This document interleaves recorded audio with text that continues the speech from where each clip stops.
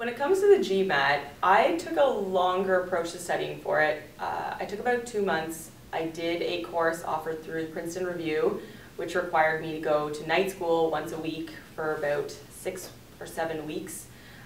With that, I also had access to their textbooks and their practice tests, and homework, which I did on a weekly basis. I also had the GMAT textbooks that are offered at all bookstores. And I did write the test twice. The first time, it was definitely the nerves that got to me, and with the second time, I passed without a problem and had a mark that was suitable to enter the DeGroote School of Business.